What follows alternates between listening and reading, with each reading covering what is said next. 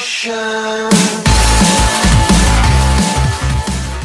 What is up everyone, Xark Absolutely here, and today we bring you another Minecraft Pocket Edition news video. And holy moly, I thought I was gonna die the past few days. I was so freaking sick I could barely walk out of bed. But anyways, we got news for 0.16 by Tommaso. The first news in a while. As you guys know, the past month has been taken over by Pokemon Go. Even the devs got caught in it, but finally we got some images of a new feature coming to Pocket Edition, and it involves maps. Yes, the maps we use to travel and find our homes. Those maps. Tommaso posted an image earlier talking about maps and brings a tiny new feature where different biomes have different colors on the map.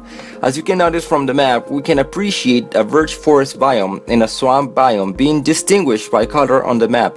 It even uses the correct color for the water, and you can see the river of blue water.